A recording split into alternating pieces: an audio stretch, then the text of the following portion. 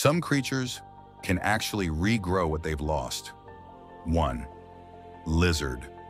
When it loses its tail, it can regrow it within a few weeks.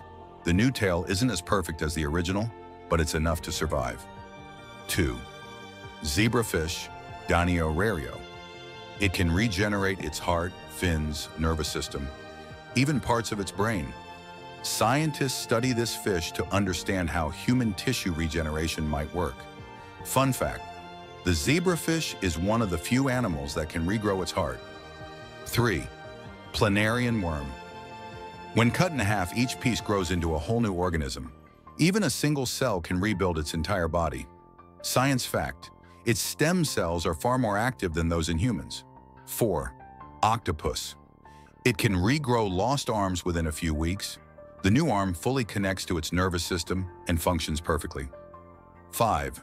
Starfish.